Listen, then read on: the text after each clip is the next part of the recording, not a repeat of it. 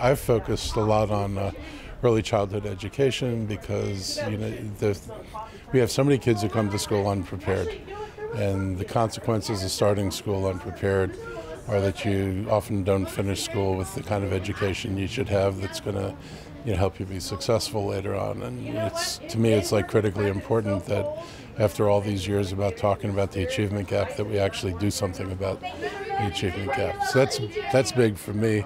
Building out the transportation network, getting the bus rapid transit up and running and in place so people can move around this county.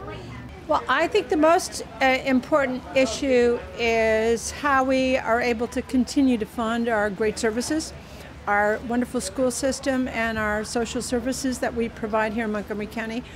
So I'm very concerned about how we grow our tax base to make sure that we can pay the bills.